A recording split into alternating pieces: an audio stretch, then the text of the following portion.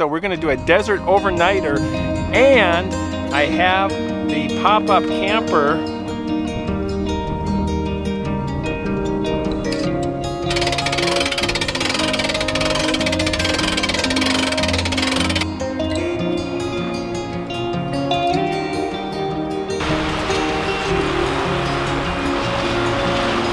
It was considered the greatest mass migration in American history, 250,000 people. A lot of fun exploring. I love this kind of stuff.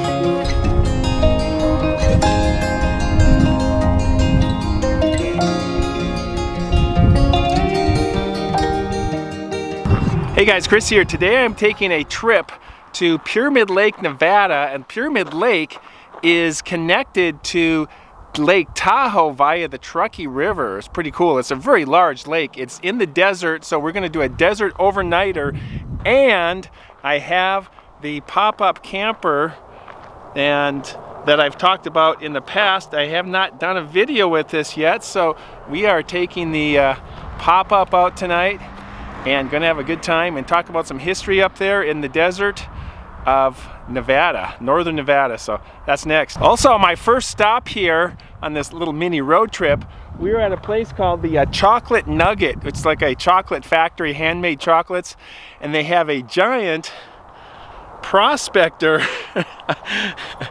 that they have up in the Sagebrush Hill here behind the chocolate candy factory there. So that's pretty cool. I think he was part of a casino at one time, and he's got a giant gold nugget in his right hand there. Check that out.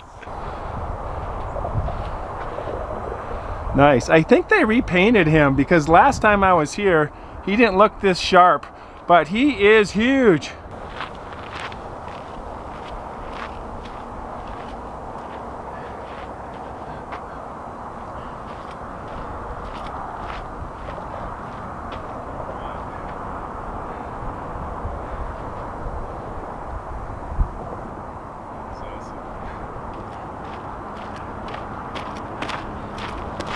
That is awesome. I grew up in Minnesota, so I'm used to these kind of things. Paul Bunyan, Babe the Blue Ox, giant fish, world's second largest hockey stick. You get the picture. Cool stuff.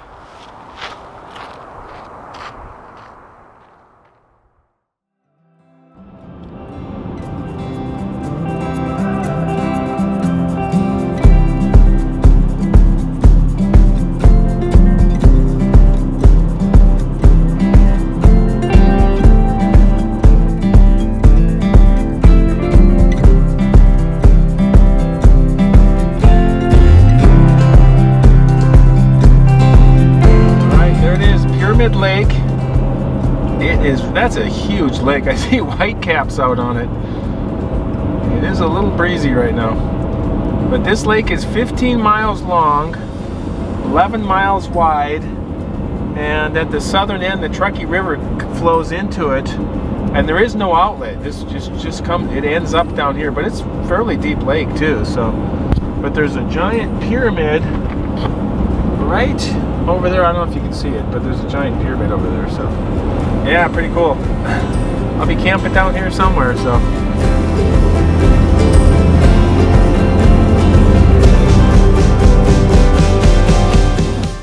all right, I'm trying to find a camping spot here. Got a really cool rock formation right here.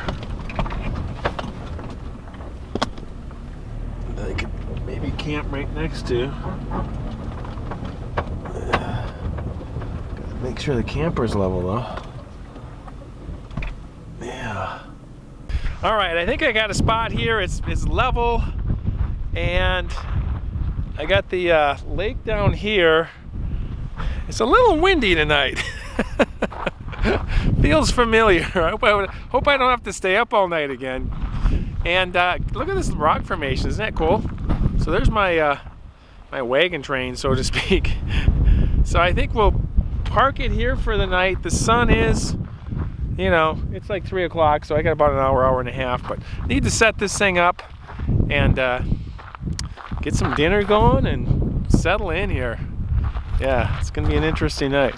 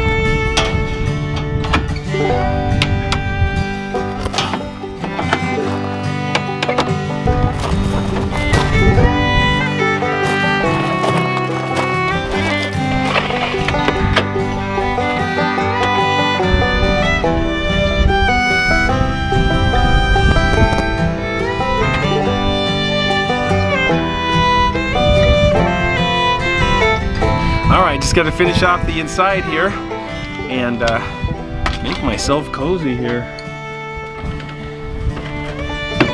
Oopsie.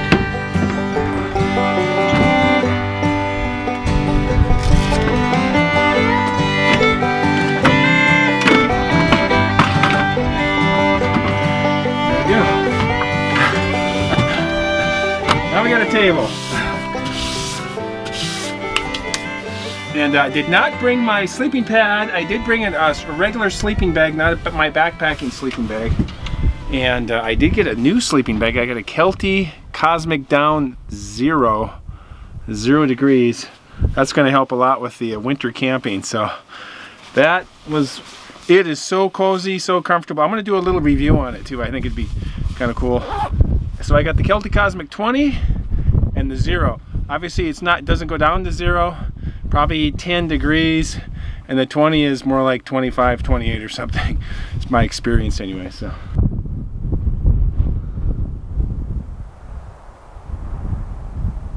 All right, it's pretty cool around here. I like these formations. We're gonna have to check these out in the morning when there's better light.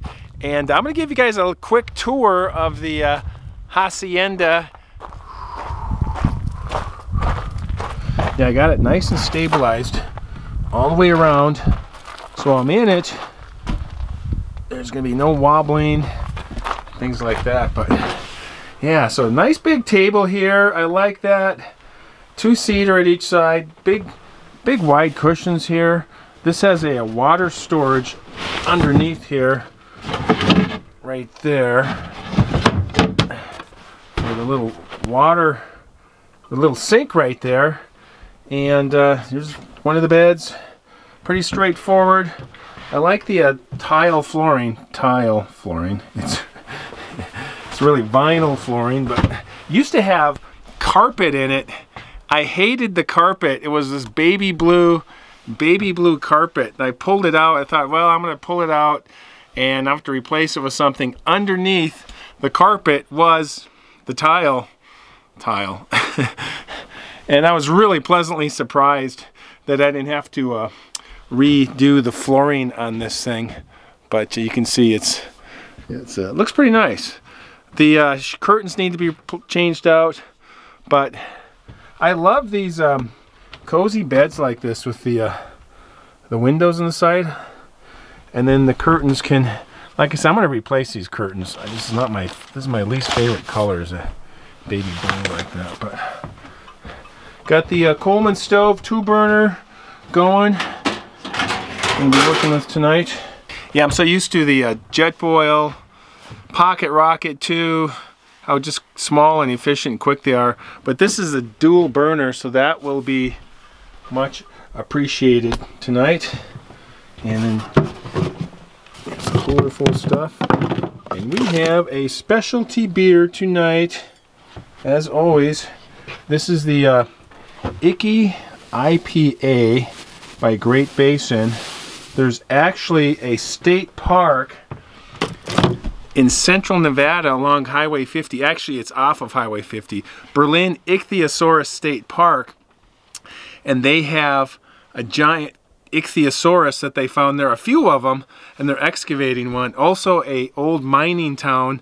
I did a video years ago. It'd be fun to go back and check it out again. So also we have the Coleman lantern. I grew up with these things. I love them. They put out amazing light. Obviously, you're not going to be doing any backpacking with something like that. Obviously, you're not going to be doing any backpacking with something like this. But for camping, regular camping in a little camper, this is pretty nice. So this will really light the place up. So I won't have to depend on my headlight. I'll be using that a little bit. So, and yeah, that's about it. Also, we just got the water here, and decided I'm just going to go with use that as my water source just for tonight. So lots of cabinets in this thing. It's really compact, but it's really efficient. The heater needs to be fixed, and so I'm gonna have to get that fixed, get the curtains fixed, make a few adjustments. But yeah, I'll be using this in my videos. That'd be fun. So all right, time to get some dinner going.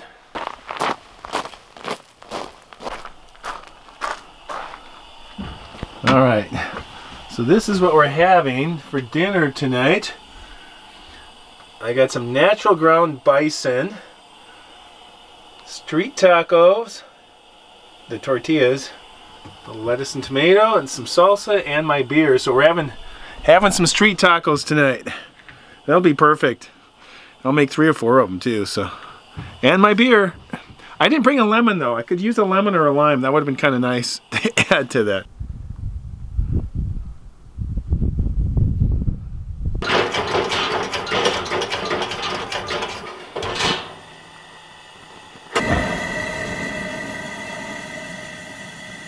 There we go. So I got this camper well ventilated. It's the only way you can use a stove like this inside of a camper. It's kind of like my backpacking skillet, but this one's much bigger.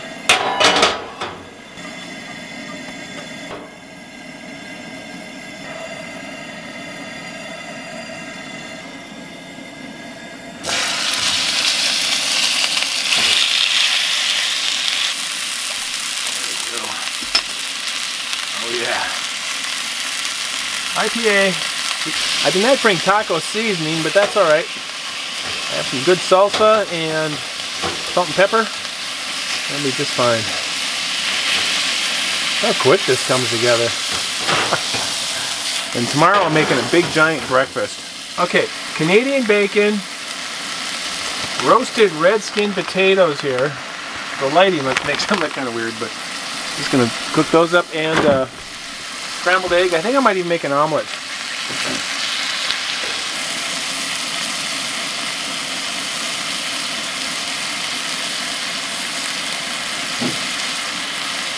Cheers.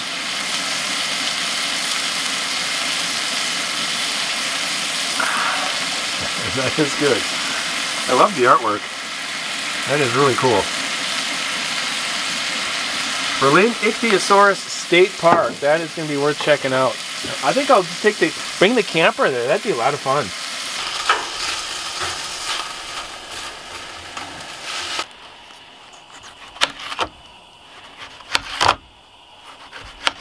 Bison tacos. Bison street tacos. I'm going to have a ton of these. Wow. Yeah, there's only so much you can get on a teeny tiny tortilla like this, so get in there. But yeah, this is a bison burger.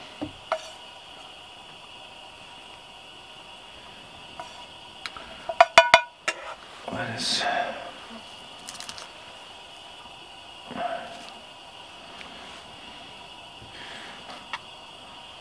The tomatoes really finish it off. There's other things I would love to put on this, but cheese being one of them. But we're a little simpler because we're camping, so that's fine.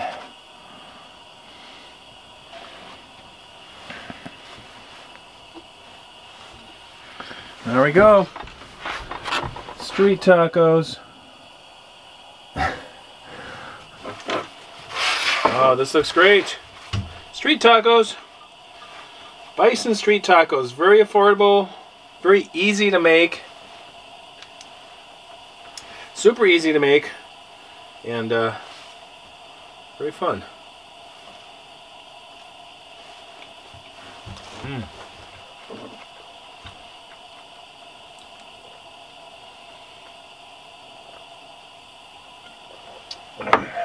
I do love the Coleman lantern. It is doing a good job.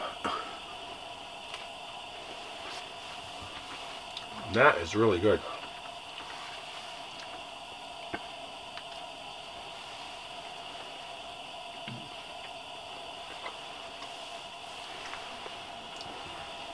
Let's bring this over here.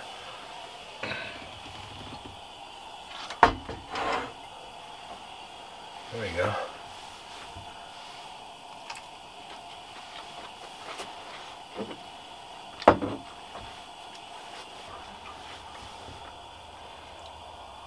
Yeah, there's a lot of history in this Pyramid Lake here. Also in this area with the California Trail, the Immigrant Trail coming across northern Nevada and then going up over these passes here to get to California. Yeah, I think after dinner I'm going to talk about some of that. That would be good.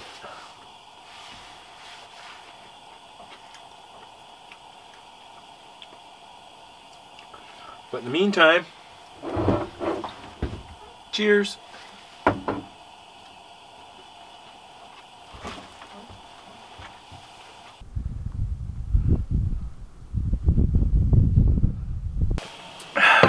We got a nice moon going on out there. It is a little chilly tonight. I got the sleeping bag pulled up. I do not have a heater in here yet. I am going to get a heater put into this camper. It's going to make my life a lot easier in here and extend my season in this camper.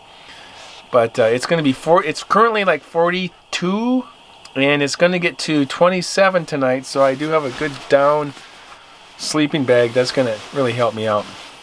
But yeah, this is Pyramid Lake, and it is 15 miles long, 11 miles wide, and it connects to Lake Tahoe via the Truckee River, so it's a really clear blue water that flows into it. It's really pretty cool. It's a very beautiful lake in the middle of the desert here, and it has been part of the Pyramid Lake Paiute tribe is lived here. Well, this has been their reservation since 1859, but the Paiutes have lived in northern Nevada for centuries. And also, kind of interesting is that Kit Carson and John Fremont came through here prior to coming down the Sierra and cutting over the Carson Pass. When I was up there talking about the Carson Pass, they were up here prior to that trip, where they got stuck up there for about 5 weeks up in the mountains there in the snow. But they came through here and were the first non-native Americans to see Pyramid Lake, and so they named it Pyramid Lake because of the big pyramid form at the south end of the lake here. It's pretty cool, this big giant, literally a pyramid out there. Also in this area, which is interesting, is the California Trail comes through here and goes over the Sierras into California, and in the 1840s and 50s, 250,000 people over those couple of decades came through here. They started in Missouri, essentially, came through Nebraska, Wyoming, Idaho, certain cutoffs and side roads would go through Utah, and then in Nevada, and then it would branch off from Nevada and go to Donner Pass, Beckworth Pass, Carson Pass, and head different parts into California, or it branched off into Oregon up there and became the Oregon Trail. And this was in the 1840s, and in 1848 they discovered gold over there at Sutter's Fort, and they really had a big rush of people coming over for the gold. But they all had to come through northern Nevada and follow the Humboldt River, which was an east-west flowing river. And in the old days, prior to these expeditions, they thought that there was a river that would flow from the Rockies west to the Pacific Ocean. So they've been looking for that for decades, and they never found one. And in fact, it was called the Bonaventure River, which was a legendary mythical river that they assumed was out here, because on the east side of the Rockies you have the Missouri River, the Platte River, flows into the big old Mississippi River. You had these big brawling rivers that would float out of the mountains and went to the ocean, Gulf of Mexico on the east side. And they never found them because this is the Great Basin, which means any river that flows into it eventually just dies in the desert, in sinkholes and marshes and sloughs. And this is what the Humboldt did. They followed this winding, meticulously winding river through the desert, and it had no cottonwood trees like the Platte River on the east side of the Rockies. It had no good water in it for the most part, and it was just a really harsh river to follow.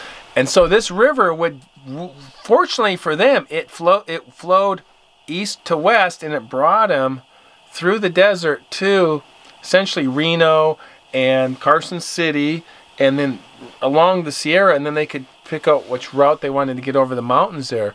But to get through the desert was really harsh, and they had to do it in July and August because they all started out in April or May in Missouri somewhere, or Kansas, and because they had to, because of the winter snows, and then they would have to get over the Rockies and get through the desert, and then get over the Sierras to get to California. In fact, the wagon trains would come through, and sometimes the Paiute Indians would hide in the reeds of the river, and they had blowguns, and they would blow darts into the oxen that were pulling the wagons. They would wake up, and they would have dead or dying oxen, and this became really for them a very desperate situation, because the oxen was essentially the motor on which you carried all of your possessions, your cookware, your food, your young kids, your supplies and your tools. And you lose your oxen, and now you're having to walk and carry only what you can put on your back or carry in your hands, and you're out in the middle of this desert. And the Humboldt River is 330 miles long. And so people were really desperate. In fact, I got some a book here from the Park Service talking about the California Trail, and there was a quote from a journal. It said, "Dead horses and oxen in great numbers with stakes cut out of their flesh lay scattered over the land, and men without a morsel to eat were begging from wagon to wagon, offering all they had for a little dry bread." John Clapp, 1850. So these people were just, they lost their oxen. They were really in desperate straits. "I am rejoiced to see it, to see the end of the infernal Humboldt River, struck down in the parching sands of the immense desert and buried in eternal oblivion." James Evans, 1850. he was like, finally, I get the last say. You flowing river, you thought you were going somewhere, and you're just going into oblivion in the desert. And I get to march on and live.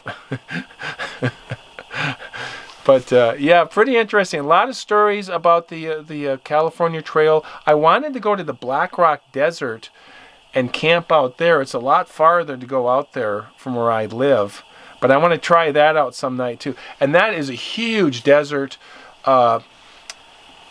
I don't know, 5-8 miles wide, 15 some miles long. It's a dry lake bed, and that's where they have the Burning Man Festival every year, every September. There's about 65,000-70,000 people show up, and they camp right in the middle of the Black Rock Desert.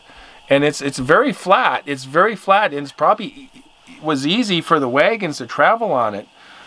And there was a route that went through there then that ended up going to Oregon. And I remember hearing one story, they had to travel on the Black Rock Desert and in that area at night because it was so harsh in the summer to go through there. The heat was so intense. And so they would travel at night and get on the lake bed, and they would follow these wagons that were burned. There was a lot of leftover broken down wagons and dead oxen and things like that, because things just broke down and they had to just keep going. And so what would happen is people would light the abandoned wagons on fire, and they would use them as a beacon at night to follow, so they could go from wagon to wagon to wagon to get across the desert so they could see where the heck they were going. Eerie scene to see this as you're going by and seeing this burning wagon and all these people's possessions, and then to see the dead oxen sitting there, and sometimes even the remains of people laying in the desert. Just really, really harsh. There's nothing like a Hollywood movie, the reality of the California Trail. Like I said, 1,900 miles of just basically walking through deserts and mountains to get somewhere. So really harsh, really interesting history. We'll talk some more about that, though. I want to go and find some things on the California Trail. There's even leftover wagon ruts out in the desert that are from the actual trail, and there's maybe even parts of wagons and things out there and stuff. But there's a lot of really interesting history there. So yeah, anyways, that's some interesting stuff for tonight. And it just kind of made me think about traveling in a wagon. I'm in my pop-up camper, which is kind of like a little wagon or something. So interesting. But all right, you guys, I will see you in the morning. We're going to get up early and catch some sunlight on these cool buttes behind me here and go check out the lake. And I got a big, huge breakfast to cook and some coffee to make. So we will see you guys in the morning.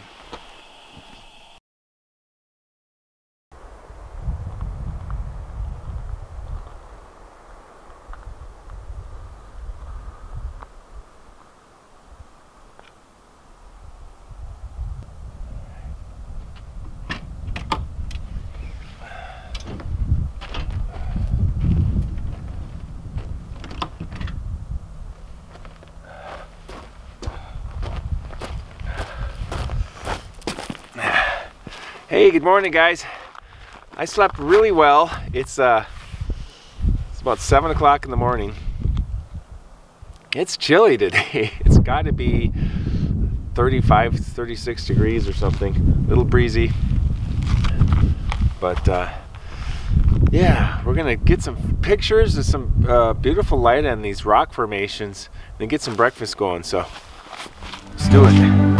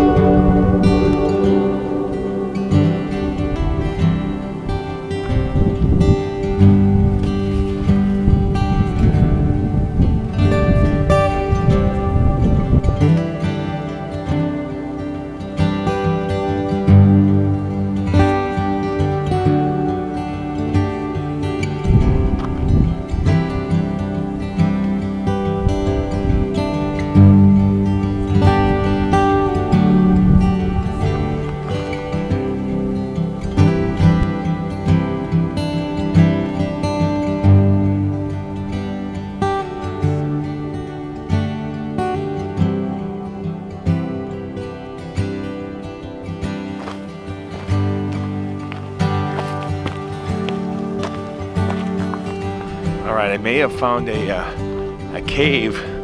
It's pretty interesting looking. Check this out.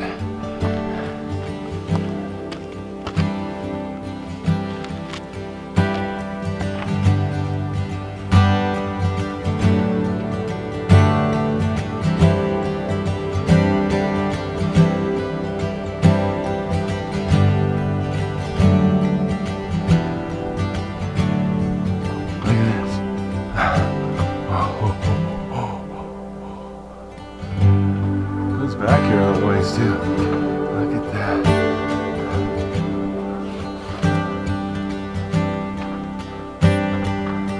Wow. There we go. Very interesting. All right, let's go back here farther.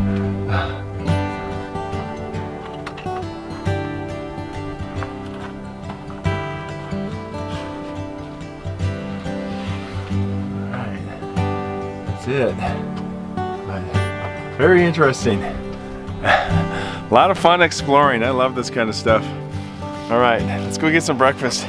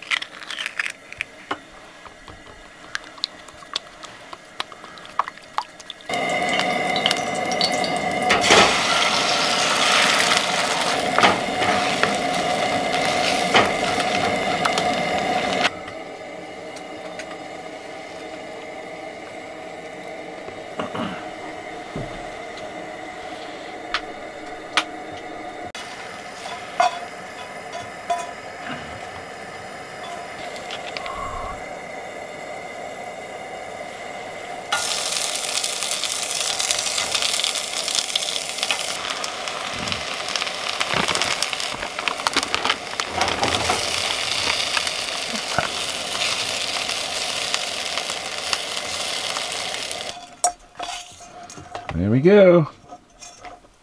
I'm gonna put those potatoes right in with the egg there.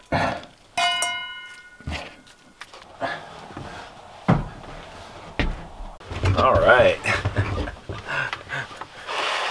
Nice light this morning. I love it.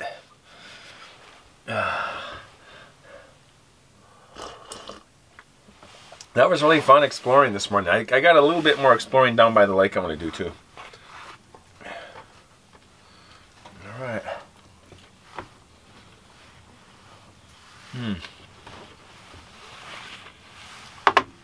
The potatoes really put this over the top. Some kind of a Denny's breakfast. I'm not sure what it is.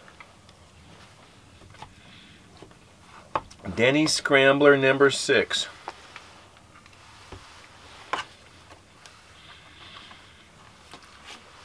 With Canadian bacon.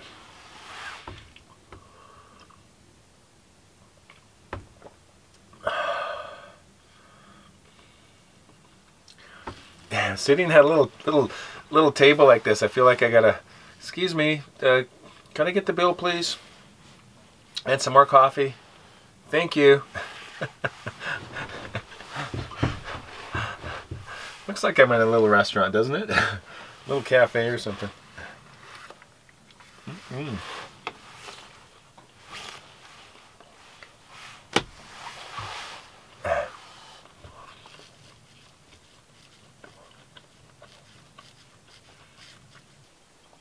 And this is super affordable. I found this on Craigslist. $1,900, $1,800 a few years ago. Yeah. All right.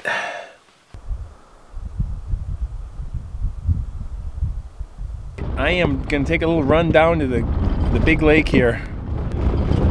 I had a number of pickup trucks this morning past my camp, and I could tell they were fishermen because just the way the trucks were outfitted with the little campers on them and stuff. I can just tell fishermen. So, but this is really a big deal fishery down here because of the Lahontan cutthroat trout. But you tie into some of these Lahontan cutthroat trout, which are native to northern Nevada here, which is so cool.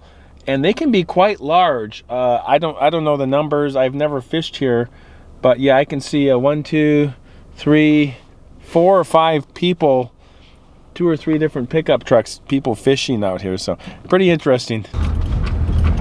It is a huge lake. There's a lot of these formations around it too. These Tufa formations. These weird formations are formed by underwater springs that bubble up, come up in the water, and then it hits the alkaline water, and it forms these calcium deposits on these reefs almost, these rock formations, these strange rock formations. That's essentially how they're formed, is what I've read. And so that what that means is where these weird rock formations are was underwater at one time in the old ancient Lake Lahontan, which was 10,000, 20,000 years ago. So pretty interesting, but that's how those things were formed. And that's also with Mono Lake and even Topaz Lake. Mono Lake was, oh yeah, I'm seeing some more of these weird formations out here. Cool, I'll have to go check those out. Much more to see, so.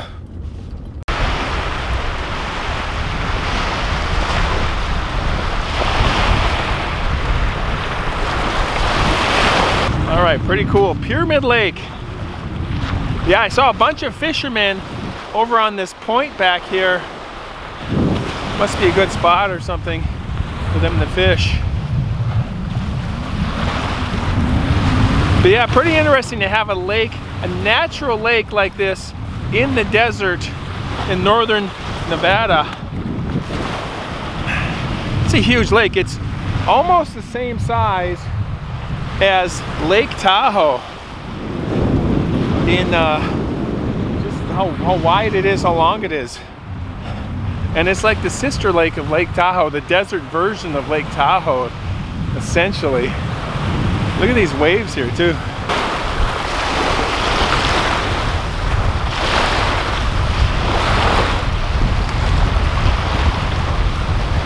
I'm just having fun just being out today, just enjoying the space, the wide open space out here. It's great. I really like that. I'm not much of a campground person. That's probably why I haven't been using the camper. I keep thinking I have to be in a campground or something, but I don't. So I think I'll be taking it out more and setting it up and just coming to some interesting places. The Black Rock Desert would be a really great place to hang out for a while. There's wild horses out there, a lot of history out there and all like that. So all right, you guys, thanks for watching. I gotta get going here. Happy Thanksgiving. This will probably be after the fact, but all right, I appreciate you guys. And as always, keep hiking.